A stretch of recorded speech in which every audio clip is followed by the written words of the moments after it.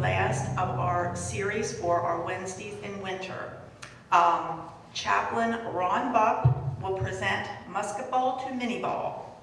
He will explore briefly manufacturing methods, cartridge, and bullet types of small arms ammunition in the Northern and Southern armies during the Civil War. Many authentic examples, as you can see here, and most of you have already been up here, you can see these wonderful examples that he has to show us. Chaplain Buck received a BA from Crossroads Bible College and a Master's of Theology degree from Crossroads Graduate School of Divinity, and completed and earned a doctorate and master in ministry from Trinity Theological Seminary. Ron is a Civil War enthusiast with interest in the Battle of Gettysburg. He has given lectures at historical societies and colleges, high schools, civic groups on the strategy, equipment, and ordnance used at Gettysburg and other related Civil War subjects. Ron served for 4 years in the United States Marine Corps with time spent in Vietnam. Ron is married with 2 daughters, Kristen and Sherry. It is my pleasure to introduce Chaplain Buck. Let's give Chaplain Buck a nice warm welcome. Good afternoon, and thank you for taking your afternoon off. As was mentioned, I'm the chaplain at the York County Prison. I am not in a hurry to get back. And I've noticed that every clock in here has different times. So, okay, I'm sorry, I digress. Someone brought up the question already, and I know I'm going to trip over this, but it's okay. Someone brought up the question already, Ron. You got Minie? Is Minie spelled right up there? Yes. It is spelled 2 ways, M-I-N-N-I-E and M-I-N-I-E. I see that in both official productions of paper, in books, and even during periods. So they spell it both ways. It got its name from Captain Minie, Claude Minie, in 1846 in the French Army when he, by the way, I'm going to send around some items, authentic items, and since I'm a prison chaplain, I kind of understand that what is I'm going to send out and I'm expecting to come back. 1, 2, 3, 4, 5. There's 5 of these in there. So these are what we would call the culottes, or the little iron bases that is in the back of Captain Minie's original conical bullet, that when the bullet was fired, this little cup would push up inside of it, push the sides of the bullet out into the rifling, and off it would go.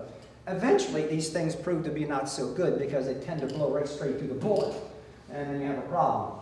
The cup goes out, bullet stays in the barrel. Big problem. So we'll pass that around. I have some other things I'll be passing around. I got started. Oh, by the way, if you have a question, I've been collecting Civil War small arms ammunition for over 20 years, 25 years. Sometimes I will say things and I'm not explaining myself very well because I'm so used to using the terminology or hearing it. And if you look at me like a deer in the headlights, would you just say, Ron, what's that?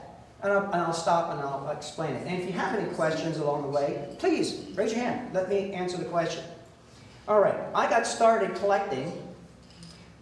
Many of you familiar with the layout of Gettysburg, 50 years ago? I know some of you know. Some of you, yes. Years ago, I asked 50 years ago.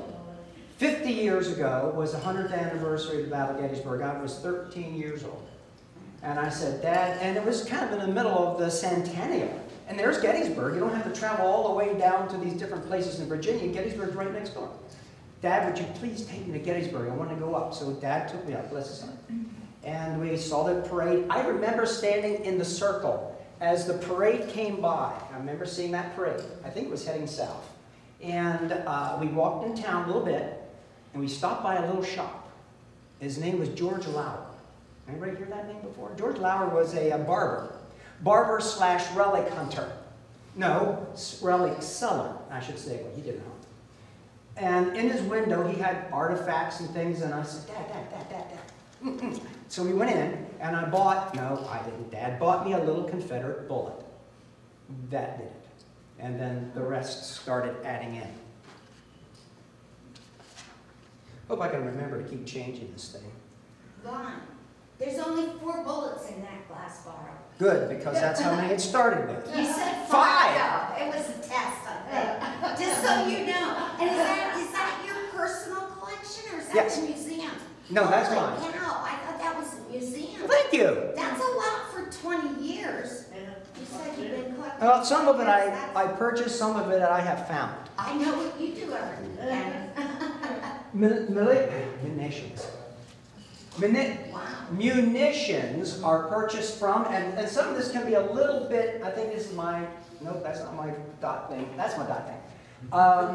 There's one place that is questionable. It's very clear that the U.S. bought munitions from these areas, and weapons too. This was very questionable until about 5 years ago. There's a round which you'll be seeing a picture, and I know I don't have one for you today, but there was one round that is known as the Carcano, Italian Carcano.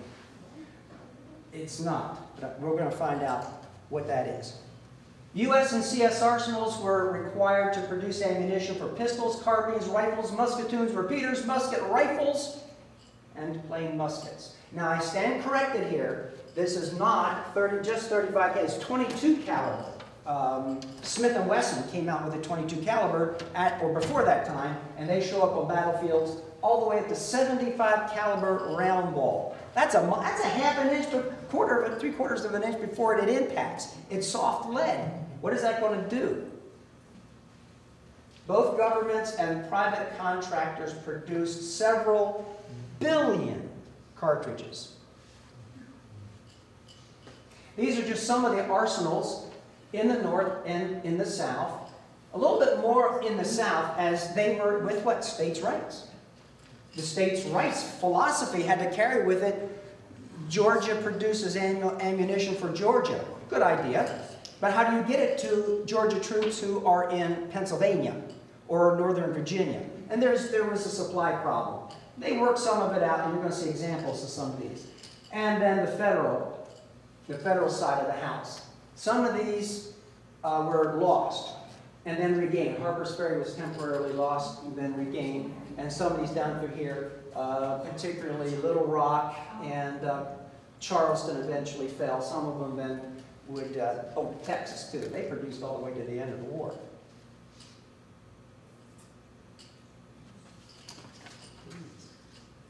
Cartridges were made from paper, cardboard, and I have these as examples here. Silk, rubber, copper, skin, linen, tin, brass foil, iron, or none.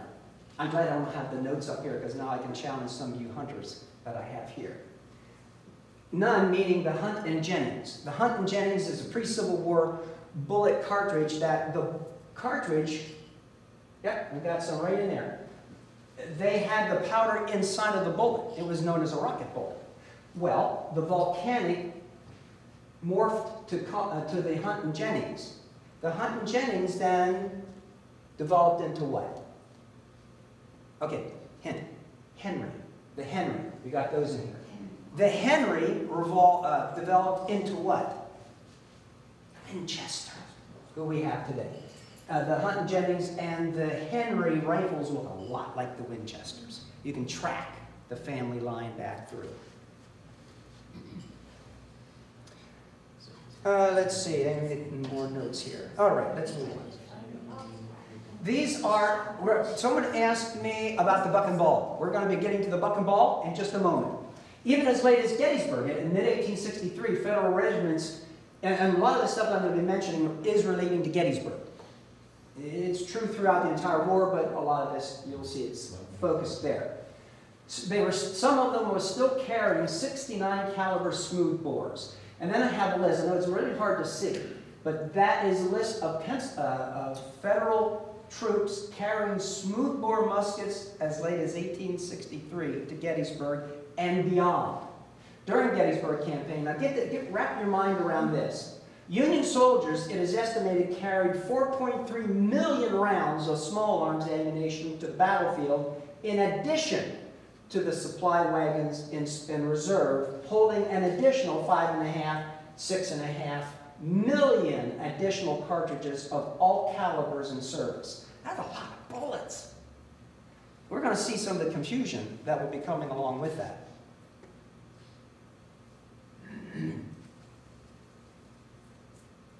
Oh my, that's short and squatty. You know, each one of the presentations, it's different. It doesn't look like a barrel, the cartridge. It's really about only that long. As a matter of fact, I'm going to, 1, 2, 3, 4, 5, 6, 11. Inside of here, you will find a buck and ball cartridge. And that is what Union, we'll start it here and get it around. And that is what the Union and Confederate started with. You will have the 3, you can see over here, musket ball. It's supposed to be round, not the shape of a football.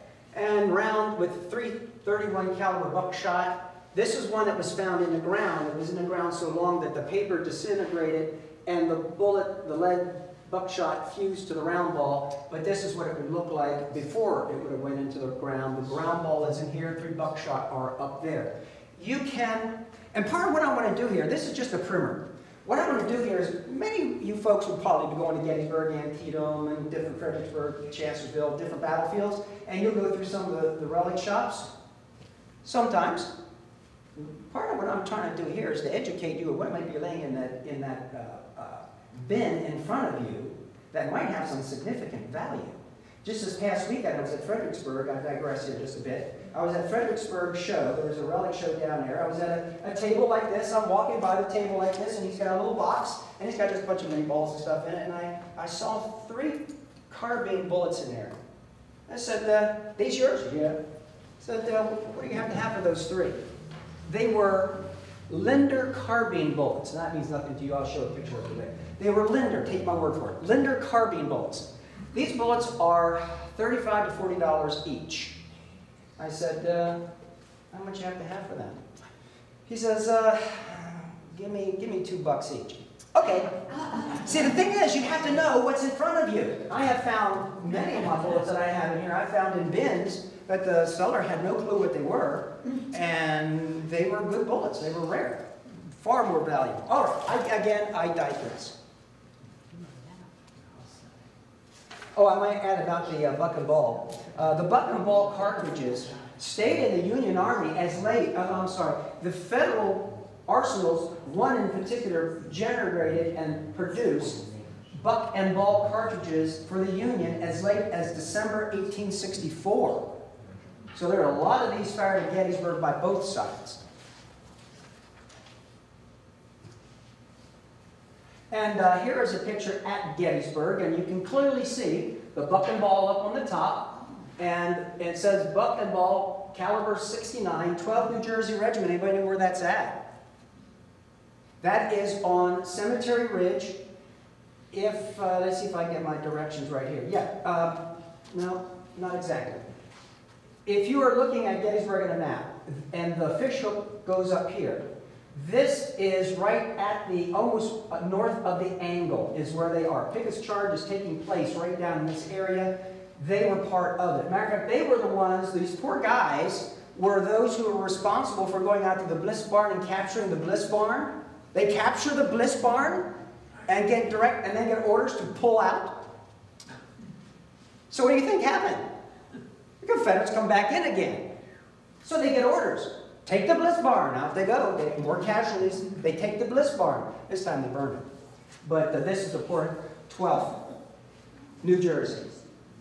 Here's another one. This is the old parking lot to the electric map. So you're looking north. We've literally come up Hancock Avenue, and we've now made a right, going into the parking lot where the, that wasn't electric map, that was where the cyclorama was. And you can see it on there too, buck and ball, caliber 69, but someone stole the medallion.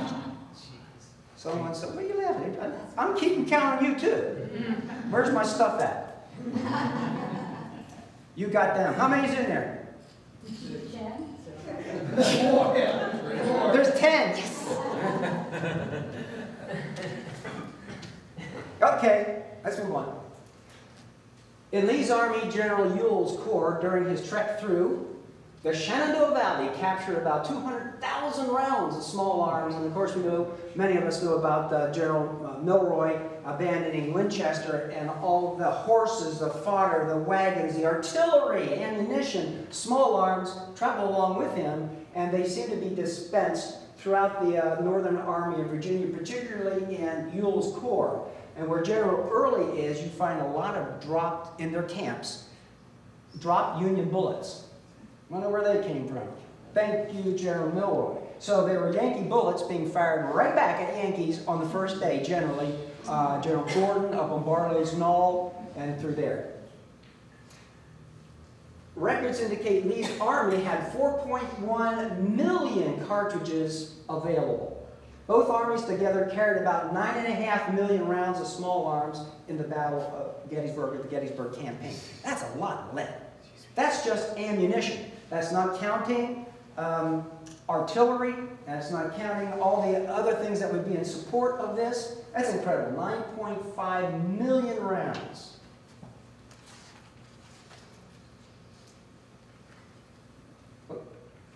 There. This was a handout that I got in a box of souvenir bullets back in the 60s. It says, let me find my note here so that I don't get you all. Oh yes, first there is several myths. The one note up here says, in order to secure the lead necessary to make these bullets, many of the soldiers melted and used the lead from their lead belt plates. Close quote. That assumes they had the correct bullet mold and loose powder and paper to produce a cartridge. Southern troops rarely used lead in buckles. If they have a U.S. buckle, you might get 2 bullets out of it, but then you don't have a buckle. Your cap box is not, you'll be falling down, the bayonet scabbard and bayonet will have nothing to hang on to, and your cartridge box is supposed to be held in by, what are you going to do? Come on, you're not going to use that. So this is one of those myths that, now I'm not saying that soldiers did not cast bullets. They did. They cast some pistol bullets, lots of pistol bullets. Many pistols that were purchased would have a bullet mold with it and a flask. You've probably seen the display cases. So they could mold some of their own bullets. But by far and away, the millions and billions of bullets that were produced weren't produced by guys sitting around a campfire putting lead into a mold. Not even close. This is generally how it happened. This is a photo of a machine that will be able to produce, you see a bullet coming down through, it's pating, pating, pating, pating. They can produce about 30,000 bullets in a 10-hour shift. So they're producing a lot of bullets. We'll see that a little bit more as we move along. Here's another one. There will be a lead slug, and I didn't bring one along, but there's just basically a rod, a lead rod. You'll see a picture of it. Lead rod, it will be cut off at certain points, leaving a slug. The slug will get inserted here. This will make the grooves. This will eventually push the finished product out, and the slug is then compressed, as you can see here, into this mold. And when that comes back, the front will be pushed out, and it just repeats, repeats, repeats, repeats, repeats. This is another one, and it's actually showing how it is being produced. There's the slug. It is introduced in this area here, and this one is, as if you can read it down here, yes, it says this was a machine that was patented by J.D. Custer, no relation that I'm aware of, in Norristown, Pennsylvania. It was a press turn. It would press the shape. Uh-oh, it's the wrong button. There we go. Wrong button. It will press the slug into this shape, and then it goes to another mode where it will then turn the whole bullet and cut rings into it. These are distinct bullets. You'll be seeing them, and I don't have any with me today. They have marks in the base where it would bite into the lead to turn. Ron? Yes? Is that process still considered casting? No. Okay. No. Good point. We're going to get to that. Excellent point. It's hard to read, but up at the top. This was just recently from the Civil War Monitor, Volume 4, page 18, where they give you an idea how many of these bullets were produced in the North, and that's only 58 caliber. 470 million 58 caliber bullets were produced in the North, not counting the South, not counting any other caliber, just 58 caliber. Now, we'll get to some of the base markings. Now, when you go to that relic shop or you go to that place where they got the bin of bullets, look. Now, the star base, not relatively rare, not too rare. It's associated now, when I say base, if you look at that bullet and it has a cavity, when the machine was punching those things out, that was a die mark, and it would give the idea of the die wearing. Once that star becomes a little foggy, then it's time to replace the die.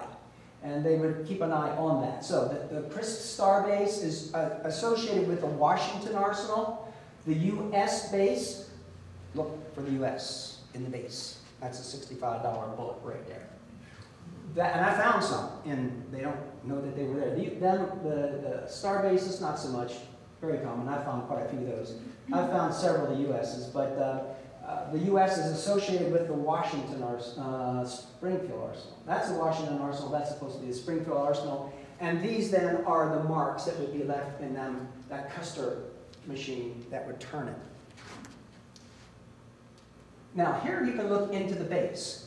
I'm going to leave my notes eventually on the next one. Up here you can see into the base. These are Enfields. These are from, up here at the top, they are from, actually these three, are from England. Lots of stuff came in from England for the South.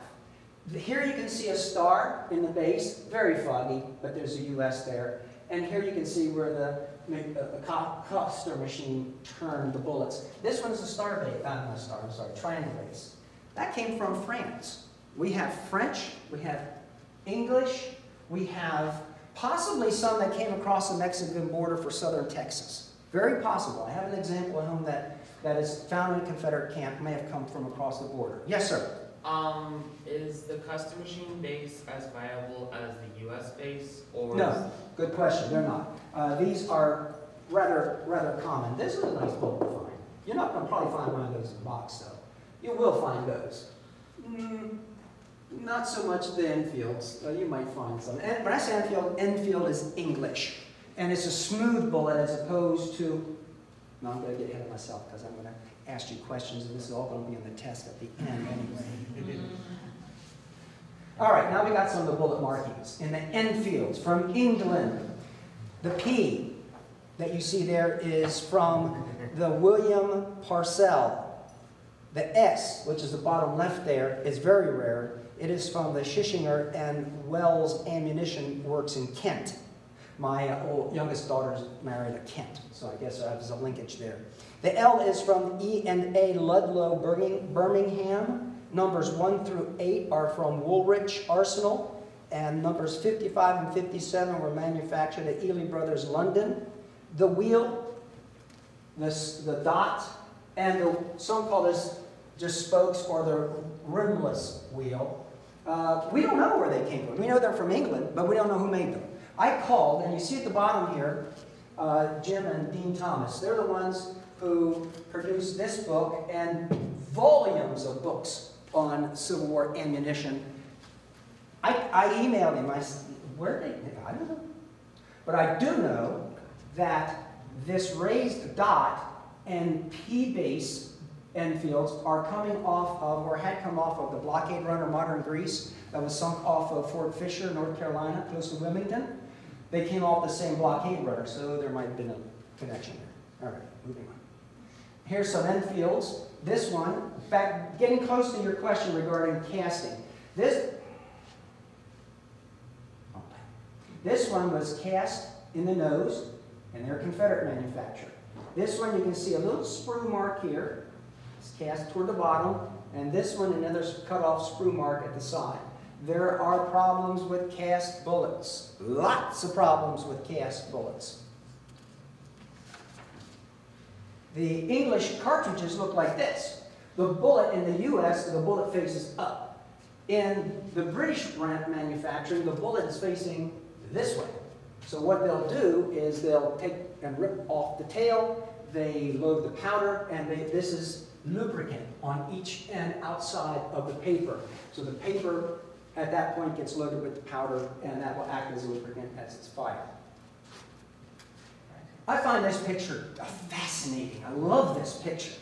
There's so much going on here. This is a typical workshop, not necessarily in an arsenal, probably at some private concern that is contracted. You can see, over here are the lead rods, and here are the machines that are making the bullets. And here are 7 boxes full of finished bullets. Notice that one's laying on the floor. A couple of them laying around there. So that's probably the better part of a day's work. There's supposed to be 1,000 rounds in each box when it's made.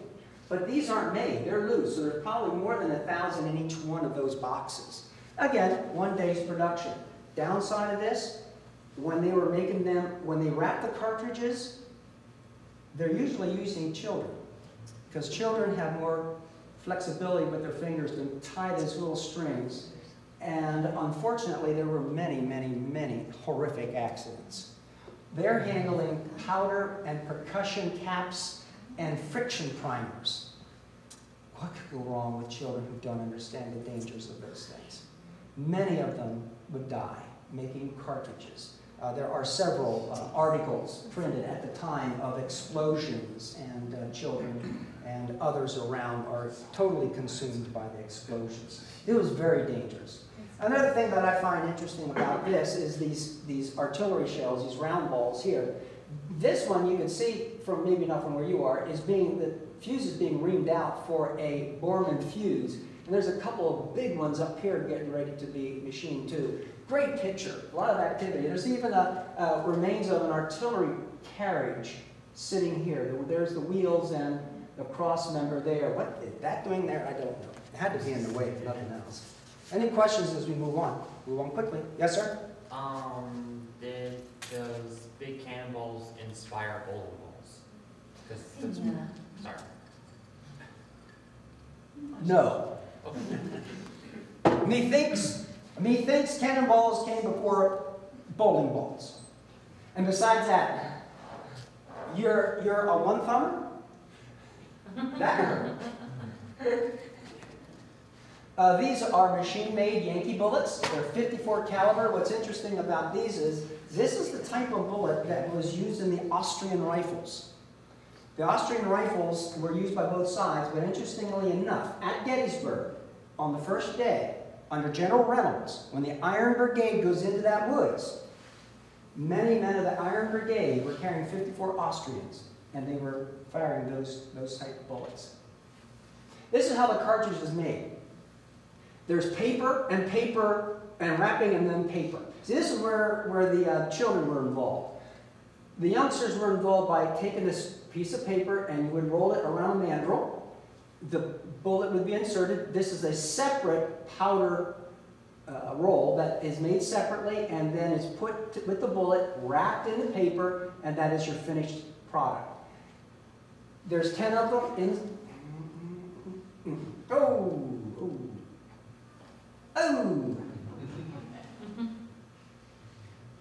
I gotta stay away from the laser. That's what's doing this to me. All right, no more laser.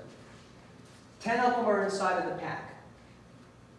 The pack would be in a bundle. The bundle would be marked arsenal, date, where it was when it was manufactured, and what the weapon is for. That is how we know where some of these bullets are coming from. That's how we can identify some of them.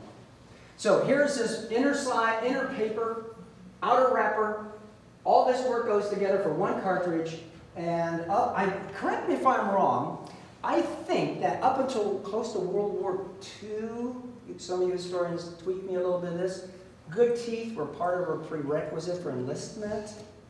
They didn't drop it until then because you needed good teeth to tear the cartridge. Number 2 is that you use the tail of the cartridge to pull it out of the cartridge box and then tear the cartridge off, and then empty the powder into the rifle or musket. Then Rules say, Army's Army. All the paper has to be removed from the bullet. Then the bullet goes on. Then you ram it down. While you're being shot at. But you see, that's what they're doing too, on the other side. You get 3 rounds off a minute. They're getting 3 rounds off a minute too. Hopefully they're missing. I want to just stop for just a minute. I forgot to say something in the introduction. Do we have any veterans here? Raise your hand if you're a veteran. Got 2? Thank you for your service. Thank you. These are, then here's your arsenal produced or privately produced cartridge. But we had some ideas. Inventors. War is a wonderful time for invention. So this one here, the Johnson & Dow cartridge, is a paper cartridge that is permeated with a nitrate of some sort that it can be loaded just like that whole cartridge goes. This one, same, compressed powder, but it doesn't have that envelope. It has like a shellac on the outside of it. There's the weak spot. These cartridges tended to break. And they would use some silk, and I mentioned silk. They use silk here to adhere the 2 joints so that it stays together. The Chadwick is kind of a compromise between. You don't have to tie the end of it. You don't need all that extra paper up there. And frankly, you don't have to get rid of all the paper. You just tear it, and you run it down, and you go. So from that point to these 2 most efficient ones, that probably increased the rate of fire to maybe 4 or 5 rounds a minute, not having to remove that paper. And the cost of production, you don't need all that much paper, you don't need the strength, saves time. Strange, the government's saving money? Oh, there's that buck and ball thing there. It looks like an artillery shell laying here, don't it? All right, standards, these are the 69 calibers. Oh, that box that's floating around has 2 69 caliber musket balls in it. 69 caliber, leaving the barrel. It will mushroom to be quite large. Let me catch up on some of my notes here so that I don't forget something. Now, let's go to our next thought. How were the majority of bullets produced in the Confederacy? Belt buckles, as stated before. Well, Confederates rarely ever used lead in belt buckles. Can't afford to do that. So, what did they do? They used thousands of gang molds. They're molding them. By the thousands, they're molding them. And this is an example. There's the mold. There's the production. You can see that at the top, they would have to cut the sprue off, and then it would be loaded as with other paper cartridges. Another myth is this 58 caliber, which is referring to, there's the right button, this one here, and then this one here, which are not real good drawing reproductions. Myth 4. This 58 caliber Confederate bullet can be identified by 2, count them, 2 grease grooves or rings at the base of the bullet. Union bullet, it says, has 3. Okay, let's put that to the test. Which one is Confederate? Which one is Union? They're all Confederate. And they all have 3 rings. Well, that myth is busted. How do we know that these are Confederate? Well, the way they're made. They're mostly cast, and you can tell a cast bullet as opposed to a machine bullet. We know this one came from Texas because they still exist in some original packages. We know that. And some of these, as they are, this one, Georgia troops. We find them in Georgia camps all the time. They have a little teat in the bottom, and it's a very distinctive bullet. So they cast them. Here are some more. We know that that one on the end is from the Charleston Arsenal, Confederate Charleston Arsenal production. We don't exactly know where this was produced, but we know it's Confederate because of its crudity and how it was made. Now this was believed to be the Italian Carcano bullet. No, they found out, that is Dean Thomas and his brother Jim, found out through research and checking on patented, these are patented bullets, that they were made at the Institute of the Deaf, Dumb, and Blind in Raleigh, North Carolina. That's where they came from. It is all documented. These are modeled after a European Austrian bullet, but they are ours. They're solid base, and what happens is when this is fired, this little cone collapses up into this little cone, which collapses up into that cone and gets into the rifle. This is the, it didn't show up too well, but here you can see how the cartridges were wrapped in tin and how they're identified. 10 cartridges, 57 or 58 caliber, Enfield rifle, conical ball, Richmond, Arsenal, 1863. That's what came out of it, so we know what they look like. I'm going to pass this around. This is you'll see that as it. This is between a $6,000 and $1,000 cartridge, if it were real. It's not. It's a reproduction, but you can see what it would look like. This is where the myth came from. These are the most common bullets that will show up in battlefields on the northeast, because the Richmond Arsenal was right there, and I think the Richmond Arsenal produced 72 million of these cartridges in 69, 58, and 54 caliber. So the common Confederate bullet to be found was 2 ringers. So the conclusion is 2 rings, Confederate, right? No. Just for that, because that is a patented Gardner. No, G-A-R-D-N-E-R. Gardner. We got something else coming up that's going to be very close to it. This is how it's produced. It is cast. The sprue is then nipped off. It has this lead ring around it, and this is a hollow cone in here. It goes to the next step where a cylinder paper is put up on this base, and it is driven through a die that crimps it down onto the paper, then powder is added and it's folded shut, and on it moves. 10 of them in a pack. There's a problem, though, with casting bullets. That's what happens with casting bullets. There are a lot of intrusions in the lead when they cast the bullet, and these little air pockets blow out.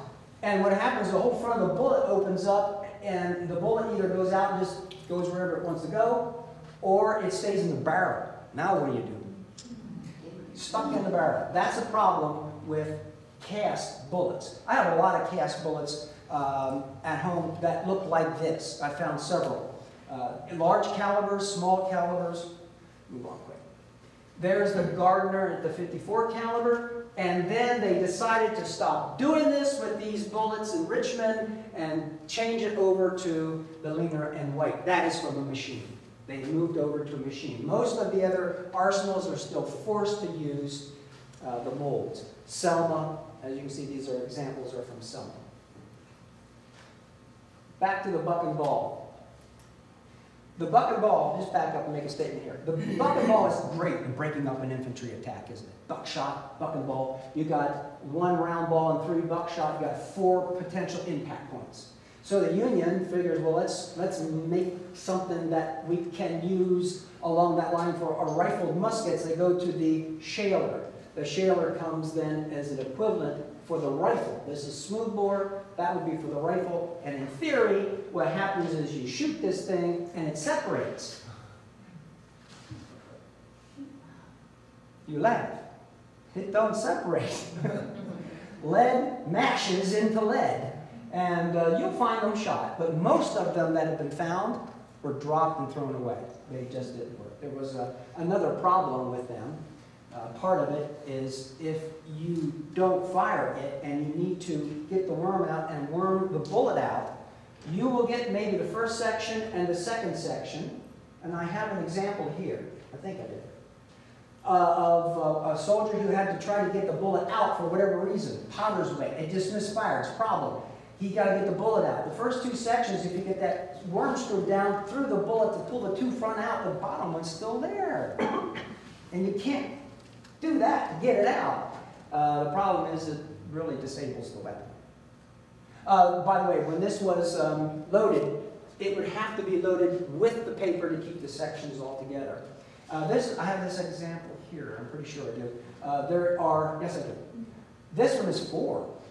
Note about this. These came only out of a camp in Falmouth, as you can see. I have one here, and the problem is the areas where a lot of these artifacts are being recovered are being lost to buildings. You can't do this, go there anymore. That's all built up. Now we go to the Gardiner, G-A-R-D-I-N-E-R, Yankee, explosive bullets. Yeah, they did. They had explosive bullets. They had 54 and 58 caliber explosive bullets. Examples are here. I happened to find one of these. Down southern end of town, an attorney invited me over to her house. She lived on a stone house where the 6th Pennsylvania Russia's Lancers monument is. There was a cavalry attack just after Pickett's charge down there. Union attacked the Confederate right flank. And I found one in her yard, right in her yard. It was wonderful. First and only one I've ever found. Here is an example of it cut in half. There's a copper cylinder inside with powder. And the thing of it is here's the fuse hole that goes up into it. The powder would burn about a second and a quarter and then burst. It was not designed to shoot at people. It was designed to shoot at caissons. Blow up the caissons. That's what they were supposed to be used for, but I'm sure they were used for everything else. But they were not light. They were used only in 2 major battles, and that would be Chancellorsville and Gettysburg, and outside that they tend to disappear. Did they work well? I haven't had too much reading on how well they worked in terms of taking out caissons. They worked really well in failure. They would somehow, if an artillery shell burst close and there was enough flame, and you had your cartridge box open, and they start to burn, you explode. There were several incidents where Confederates are hearing this snap, snap, snap. There must be these guys exploding in the air, but I don't think any rebels fell down as a result of it. Here's the 52 caliber. I said 54, bad, bad, bad. 54 caliber, extremely rare. And on the base of it, I have one down here. It came from Gettysburg. You can see the patent information on the base. And one of them down here, you can see the patent information on the base. Moving, moving, moving. Okay. So Yankees had some explosive bullets. Confederates tried to do that too. Even less of a success. 69 caliber. One of these is down here. It's a lead ball with a nail that comes down close to the bottom. There's percussion compound at the bottom, and this is filled with powder. Now you're going to load that. Not a good idea. Well, okay. Let's try something else. Let's reverse it. This is a plug, and this plug has a wooden stick. It looks very much like a match, a wooden match. And it extends up to about there. It runs down, and it's connected in here. This is filled with powder, and at the end of it is a round dot of percussion compound. So the idea is when it hits, it explodes. Okay, but you still got to ram that thing. Not a good idea. And then there were some other modifications to Yankee bullets. These were known now as Williams cleaners, but they weren't designed to be cleaners. They were designed to take the rifling. This is a zinc washer, and the idea is when it's fired, it's shaped like a cup. It flattens out on discharge and goes into the rifling, and then takes the rifling. Same here, and here we'll see how that shakes out as we move on through these different types. This one is controversial. It went into production middle of July. There are some say that they came to Gettysburg, but I don't think so. Some were found at Gettysburg, but they came after the Battle of Gettysburg. This is basically how it works. This is profile. It's all one cast. Instead of cutting the sprue off, they left the sprue on, put 2 zinc washers, got one over here, and when it's fired, flattens out. They found out that it's good for taking rifling, but it's a lot better than for cleaning out the barrel. It'll scrape that barrel clean. So 1 out of every 10-ish or so were supposed to be a Williams cleaner. It keeps that gun clean. But the problem is, and this is how it looks and how it's peened over, and these are the washers. The problem is that all that gunk that is out the barrel and going toward you is going to hit you with toxic lead and all the debris that happens to be in that barrel. Paper, other burnt things that are in there. It'll make a horrific wound. For many years, Confederates believed that that was a poison bullet because of the illness and the sicknesses and the horrific wounds that were coming from this. And again, just the same idea, different pattern of the Williams cleaner bullet. And then we go to carbines. This is great, man. I mean, war can be very, very profitable. Colonel Ambrose Burnside of the 1st Rhode Island Infantry, later Corps Commander, then Commander and Commanding General of the Army of the Potomac at the Battle of Fredericksburg, had in 1857 patented and produced the carbine and cartridge with his name. Nice military and economical move. Note where the ammunition is manufactured. Burnside Rifle Company. Soldier had to have the cavalryman had to have the right cartridge to fit that gun. If he has a Spencer, not going to work. If he has a Sharps, it's not going to work. All these different carbines. Here's a Merrill carbine. Again, same thing. Had to match, and that's how we know about what these are. I like to emphasize that. We know that came out of this pack, so we know where it came from, when it was made, and what it was for. Here's the rubber cartridge. I have one, two, actually. That's a India rubber cartridge. It's meant to be reloaded for the Smith's carbine. Now, here's the Smith carbine. You have the Gallagher carbine. You have the Maynard carbines. All these carbines, and none of them interchanged, with exception of the Spencer and, well, we'll get to that. Here we go. The Spencer and the Jocelyn. The Spencer, question. The Spencer was used at Gettysburg, but it was used before Gettysburg, in the Gettysburg campaign. Where was it used first? Hanover. Remember, Custer was the guy that had the rifles, the carbine. There were no carbines. There were no Spencer carbines at Gettysburg. They were all rifles. And the Michigan Brigade under Custer was the one that had the rifles. The carbines did show up out in Tennessee and Hoover's Gap. That's where they were first used. 58 million of these cartridges were produced. And these are the cartridges for the Sharps. I have a whole case full of Sharps cartridges down there. Nitrated paper, and that's linen, as you can see. 52 caliber. The sharpshooters, you know what, I need to say something about that. Real quick. Quick. Notes. All right. 93 million of those cartridges, both types, were produced. Berdan sharpshooters at Gettysburg used these 52 caliber Sharps carbines and ammunition. The Colt revolving rifle, 56 caliber. The Berdan sharpshooters used those first, turned them in, then got Sharps rifles, and were using them. Billinghurst Regla, it was not used at Gettysburg. It's 25 barrels. 25 barrels of 52 caliber, and it basically defend bridges. And you pull the lanyard and whoosh, they all go off. You really don't have a lot of ammunition that way. Whether you hit something or not, I don't know, but it makes a lot of smoke and noise. There's the Linder. Remember that set I bought for $2 each? That's the Linder. I know what a Linder looks like. That's a $35 bullet for $2. I'll take it all day long.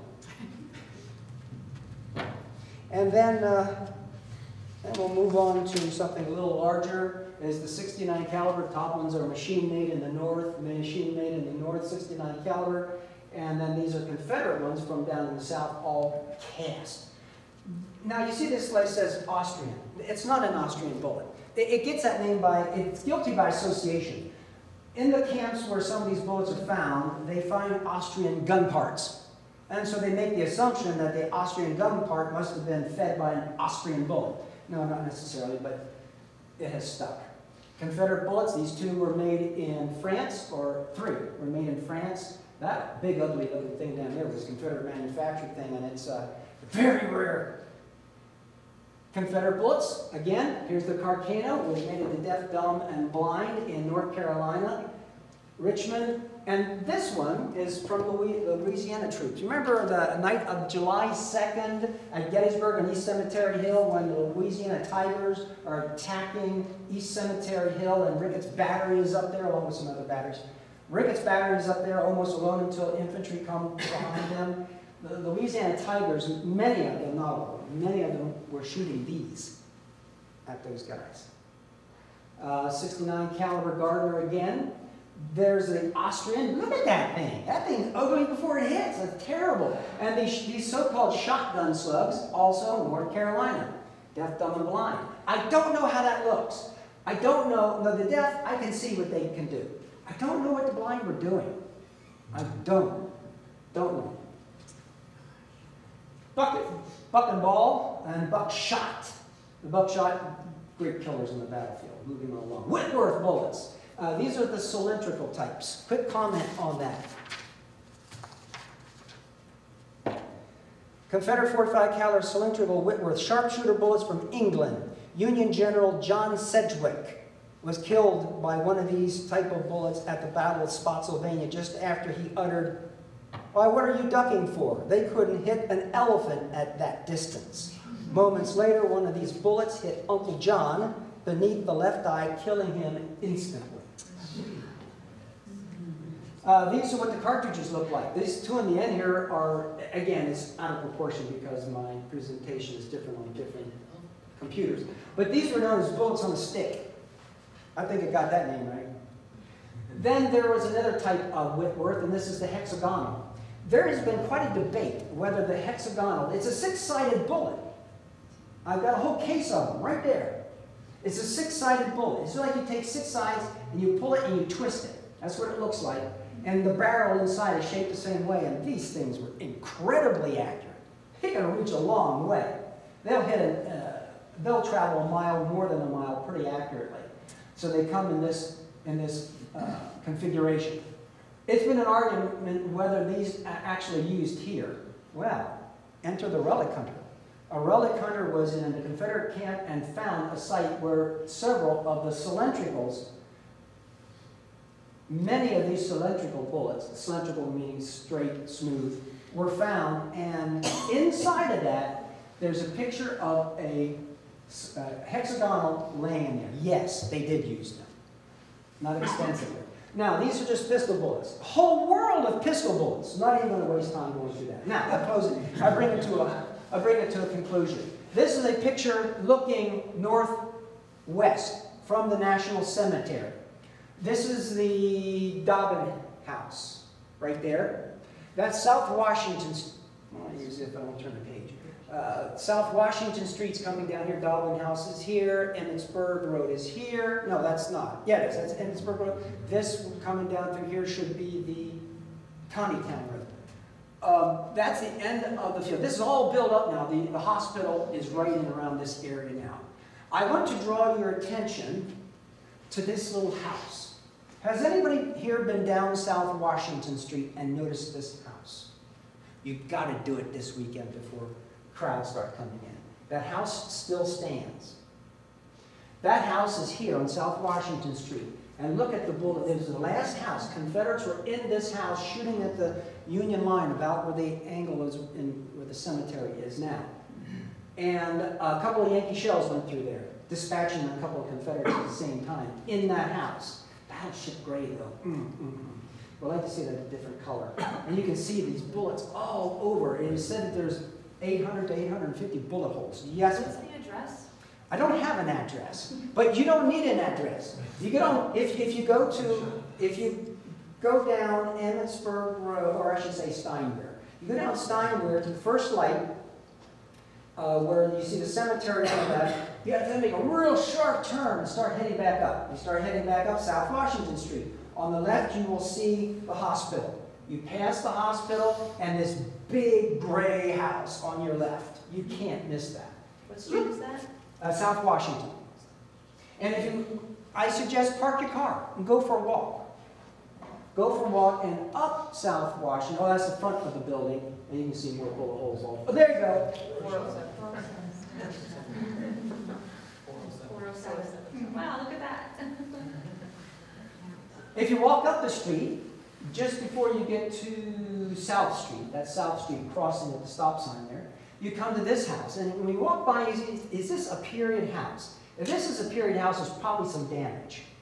And sure enough, looking closer, and you look up, you can see bullet hole there, bullet hole there, bullet hole there, bullet hole there, and there are several up and around this building. And if you keep on going, I forget the name, I think that's Middle Street. The next one, there's a big white house. There's an artillery shell stuck in it. You're familiar with this one, of course. Yes. Who's been to the Farnsworth house? Yeah, kind of cool. I liked it. I don't know how many of those are real. I'm sure many of them are, but I don't think all of them are. It sure is a good PR tool, but it still is a lot of battle damage on there. Right across the street, now this is going to be a small little advertisement here. This is Mr. G's. This is a neat house. I like this guy. He has like soft ice cream. You get hot in the summertime, want some ice cream, go there. Love it. The atmosphere is wonderful. You can see on the side there are bullet marks all over. There's a bullet hole through here, through there, through there. And the owner, a year ago, I was there, and we just got to talking, 2 years ago. And he said, hey, you want to see the second floor? Yeah! So we went upstairs, and he says, this is where my office is. And we go back. His office is right here. And up in that window, there is a bullet hole through the frame, and he's checked in the back wall, and apparently the owners, many years before, had since removed it. And he said, you want to go up to the attic? Yeah, that's so cool. So we went up in the attic, and you realize this building it was known as Twin Sycamores. The one sycamore, huge sycamore tree stood here. It apparently had disease, and they had to bring it down. But the other one, can I see that one? No, I'm going the wrong way. Yeah, the other one you can see right over here. It still stands. It is a testament. It is a living witness to Lincoln going by to the Gettysburg Address, and it is a witness to the battle here. I'll mention something about that tree when it was brought down. So he's taking me upstairs. He said, we had to put some new ductwork in because of, we've got a store here now, and we've got to have up to code. So he gets it up to code, and they had to pull up the floor, and he found this piece of cloth. It was linen. Yes, it was linen, and there was blood stains on it. He said, now, I don't know if this is from the battle or if the guy who before owned this and hammered down the floor, bam, hit his thumb and kind of just put that on there and threw it away. We don't know. He said he was going to check to find out what he can, if it's even human blood. But beyond that, but it's really neat. It's a really neat place to sit there and just look at the history. All right. There is this tree that he cut down because it was rotting out, and in it was a Union Minie ball. Now, I know there were many more in there, but that was one they found when they were trying to cut this huge tree up. When you go into the front parlor, he has a table that's made out of a section. It's about that thick and that big around. It's a whole tabletop. All right, we move on. Jenny Wade's house. Lots of bullet marks on it. This is the north side, and apparently that one is the fatal bullet. And not showing up so well here, but you can see a lot of bullet marks on that side. That's the real Jenny Wade house, by the way. Virginia Wade did not live in that previous house. This is where she lived, although she wasn't born there. Anybody recognize that building? That's the Sure-Free building, across from the peach orchard. Now, there are, and there are only 3 more pictures, then we're done here. This is a place where one of the park rangers lived. You can walk around their house. You can walk around their house and look at their house. They encourage you to do that. But you can't go up to the window and look in. Don't do that. You might be able to do that at Meade's headquarters, or the Ryan House up above where there's at the angle. You can maybe do it up there. But this is the house that they're living in. But you walk around it, and you can see the holes, bullet holes all around it. The carnage that took place around there is incredible, undescribable. But one thing you will notice, if you can't see it here, is that there are no bullet marks from here over. Nothing up here. Why? It's an add-on. Yeah, they added on. Yeah, it was a house that people were living in for a long time. So they added on, but you can still see bullet marks. And there's just another one, and that would be my last photograph. Yes, you can still see. Anybody have any questions? Yes, sir, and then we'll go back. You originally stated that the average Civil War soldier could shoot 3 rounds a minute. I've been in charge of shooting Civil War muskets for 30 years. Under ideal conditions, a 5-minute event with 1 bullet loaded, I get off 13 if I'm lucky. 13? 13, yes. Well, wow! That's a barrel, ideal conditions, my stuff's right there.